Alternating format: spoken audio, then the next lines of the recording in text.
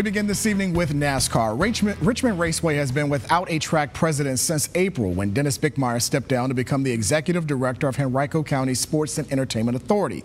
Today, the track officially introduced who will take over the position.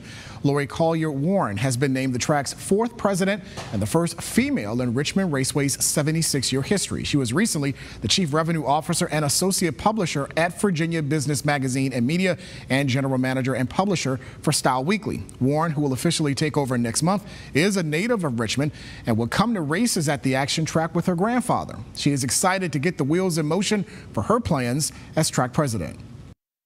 Richmond is really well known for that iconic fan experience, right? We're going to build on that. We're going to make it iconic. We want to make sure that people want to come back race after race, year after year. And we're going to give them something to come back to. That's it. It's that simple.